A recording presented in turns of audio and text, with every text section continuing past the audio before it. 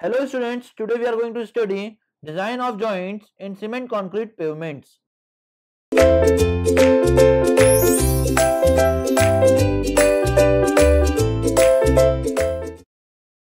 Various types of joints provided in the cement concrete, which are as expansion joints, contraction joint and the construction joint. Now we will study expansion joint. The purpose is to allow the expansion of pavement due to rise in temperature with respect to construction temperature. To design the joint, we find out the joint for a given joint thickness of 2.5 cm maximum as specified by Indian Road Congress. The maximum spacing between expansion joint is 140 meter.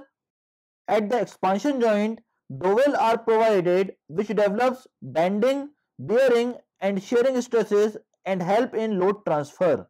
The filler provided at the expansion joint are assumed to be compressed by 50% of its thickness during expansion, hence the gap of the joint should be twice the expansion in the concrete, which is shown here. Filler has the original thickness of delta, but due to expansion of slab, it gets compressed to maximum of delta by 2. So L alpha del T will be equals to delta by 2. So L will be equals to delta upon 2 alpha del T, where L is the maximum spacing between expansion joint, delta is the gap of expansion joint, alpha equals to coefficient of thermal expansion and del T is the rise in temperature. Now the next type of joint is the contraction joint. It is provided to control crack due to shrinkage and moisture variation. To regulate the crack, that is to ensure that crack forms at predetermined location, slab is weakened at certain intervals. These locations are called contraction joint, which is shown here. Now spacing of contraction joint. During initial curing periods, shrinkage occurs in the concrete, and if the shrinkage is resisted, tensile stress develops in the concrete slab. Fall of temperature will also develop the tensile stress in the concrete slab.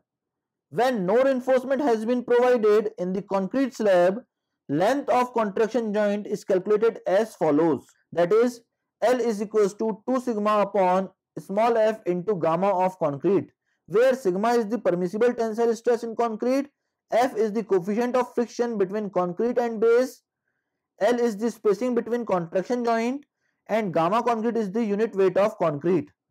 When reinforcement is not provided, the maximum spacing between contraction joint is taken as 4.5 meter. Now one note is written here, that is, when coefficient of friction is 1.5, gamma of concrete is 24 kN per meter cube. If sigma value is not given, then it is taken as 0.8 kg per centimeter square.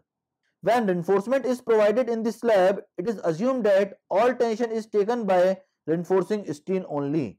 Therefore, sigma st into ast is equals to b into L by 2 into h into gamma of concrete into coefficient of friction.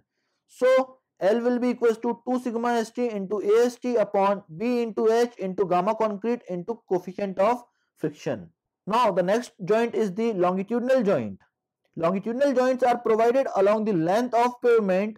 It reduces the warping stress, the normal width of slab and provided longitudinal joint. We generally provide tie bars at the longitudinal joint.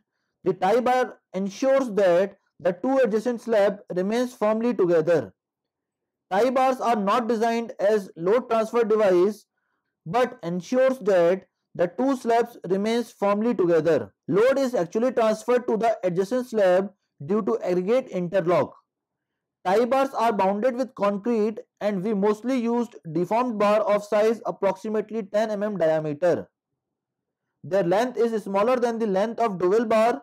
They are designed to withstand tensile stresses generated due to frictional forces between slab and the soil below. Assuming all forces in unit length of slab to be taken by the tie bars, we have longitudinal joints like this.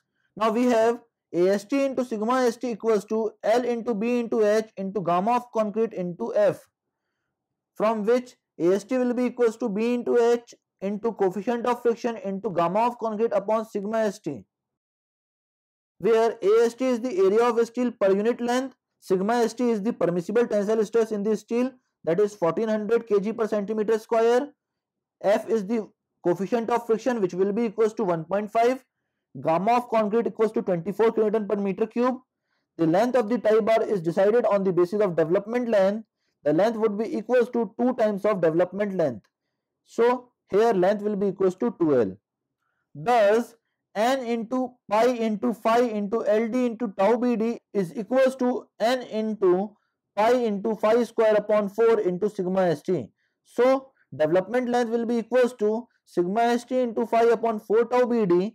So the length of tie bar will be equals to sigma st into phi upon 2 tau BD, where n is the number of bars, phi is the diameter of bar, LD is the development length, tau BD is the bond stress between steel bar and concrete, sigma st is the permissible tensile stress in steel.